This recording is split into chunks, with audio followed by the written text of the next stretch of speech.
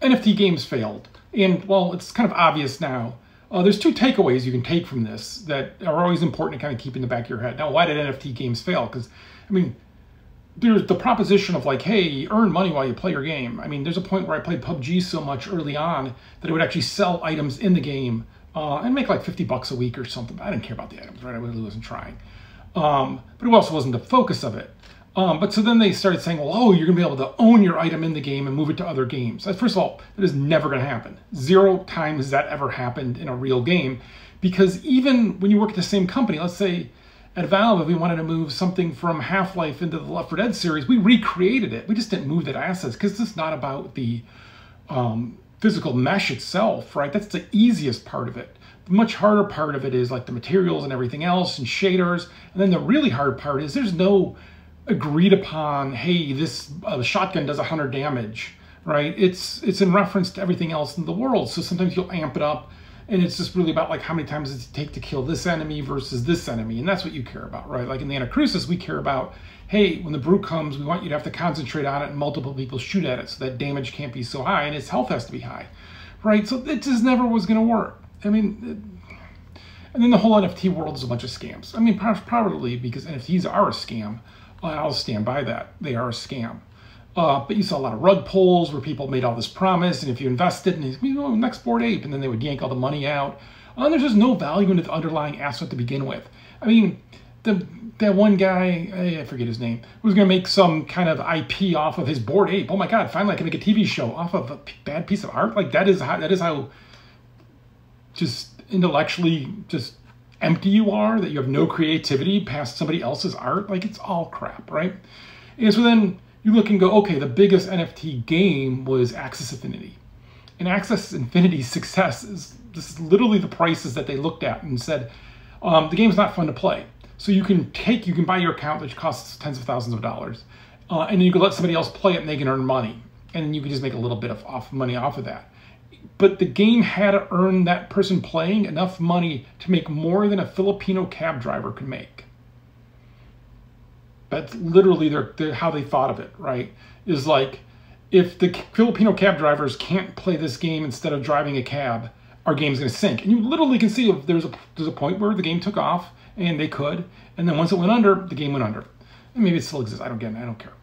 But like, that was it, right? It's like, take somebody who's got a depressed income stream, and if you can match that, then they'll play this game. But they're not playing your game because it's fun. And that's kind of where we get the two things that you can probably take away from this is your game has to be fun.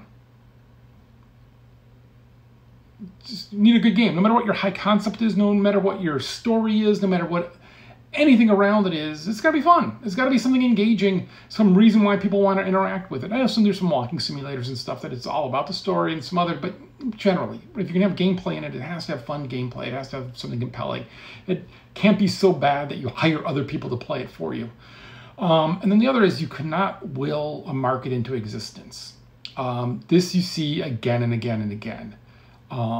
You simply can't be like, we're going to throw so much money at this, everyone's going to love it. Look at Meta, Facebook, in VR. They haven't been able to will that into existence, right? It's still a very niche kind of experience, right? So it just doesn't matter. You can't, people aren't stupid. This is the weird thing, right? Like individually, people are morons. I mean, I'm saying, if somebody likes those Wendy's ads, they play during football, we cannot be friends because you are a moron. But like individually, people can, maybe there's somebody in the world who likes those Wendy ads. I really doubt it. Okay, but as a whole, we're really smart. And so we're really smart of like, you have to have good gameplay. You can't will things into existence. So don't think you can like hoodwink somebody or just like, I can get you to like me by making these videos and we can be best of friends. It's not going to mean you're going to play my game if it's not a good game. Oh, it's a good game, you're going to play it. Right? But like, you have to always think that way. You always have to think from zero that you actually have to do the work. You have to present. You have to care about that experience that's happening because that's all that at the end of the day is we make games that people care about. And you need to pull that off, right? And that's sometimes when we talk about games and, and people are like, oh, you're a writer, so you really like story in games. I'm like, man, a lot of times I just kind of skip through it because I really care about the gameplay. So I try to meld the two together and have the same happen. I don't know, right? That's what I try for.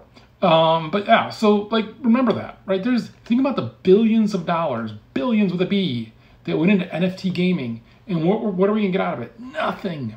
Nothing. Sure, some people made some money by scamming people. You don't want to scam people. You want to make money honestly. So,